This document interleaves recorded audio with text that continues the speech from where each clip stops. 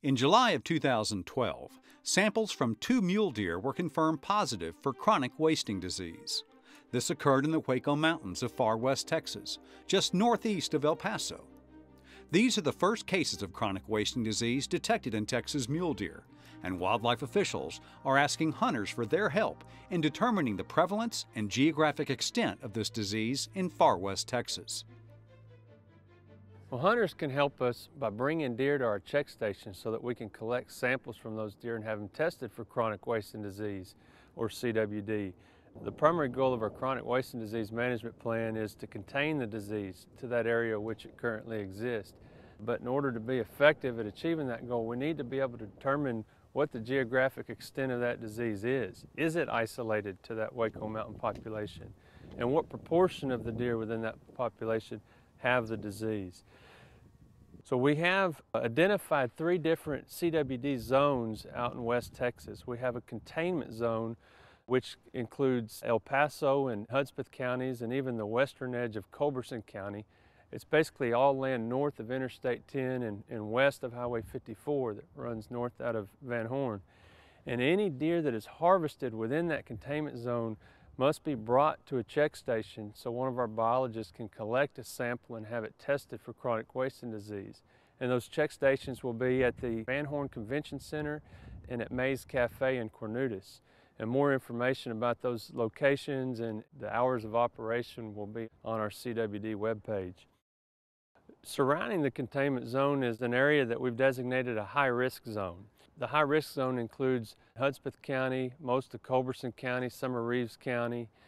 This is an area where we won't be surprised if CWD is detected. And we're going to depend on hunters who harvest deer in this high-risk zone to bring their harvested deer into some voluntary check stations that we have established in Alpine, Sanderson, Bakersfield, and Midland.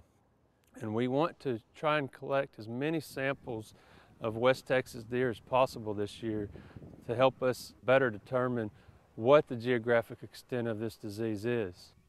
Basically, we're wanting to test any deer that's collected in West Texas, in the western part of the Panhandle. We'll take as many samples as we receive at these check stations. For all those deer that we sample in West Texas, we're going to post those test results on our website as soon as we receive them from the diagnostic lab at Texas A&M University.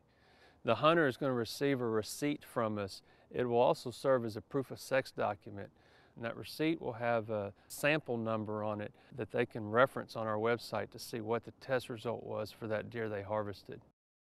Chronic wasting disease has been detected in 22 states and 2 Canadian provinces.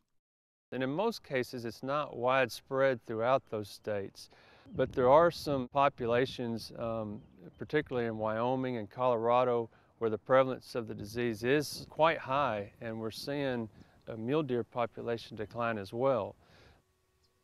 Chronic wasting disease does infect not only mule deer, but whitetails as well. In fact, there are some other susceptible species, including elk, red deer, sika deer, all of which occur in this state.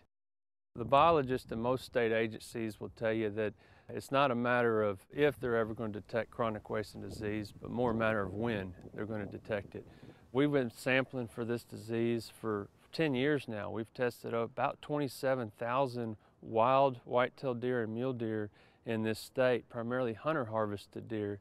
Chronic wasting disease was detected in Texas in the summer of 2012 through a strategic surveillance effort conducted with the Texas Animal Health Commission, USDA Wildlife Services, UT Lands, and private landowners. I think that the fact that we have had an intensive surveillance program for this disease for a decade now gives a lot of comfort to the hunters and landowners in this state that this disease probably is limited or restricted to that area in far west Texas. We're going to be collecting a lot of samples at those check stations in West Texas this year because that is the one part of the state where we haven't been able to collect very many samples over the years, just because there's not nearly as many deer out there, not nearly as many deer hunters out there. We don't have a lot of cold storage facilities out there like you have in the hill country, for example. And so it's been hard to get many samples out there without implementing some of these check stations. During the 2012-2013 season, 298 samples were collected from deer that hunters brought to these check stations. Chronic wasting disease was detected in 4 additional deer from the Hueco Mountains. Biologists are encouraged that no other deer were detected with the disease anywhere else in West Texas. A common question that we get from hunters is, what do they do with those inedible carcass parts?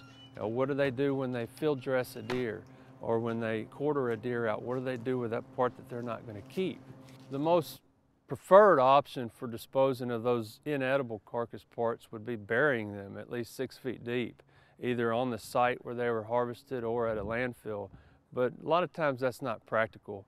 And when it's not, then we strongly encourage those hunters to leave those carcass parts on the ranch, on the site where that deer was harvested. Because if that animal is infected, it's likely that it has already been shedding prions on that same site.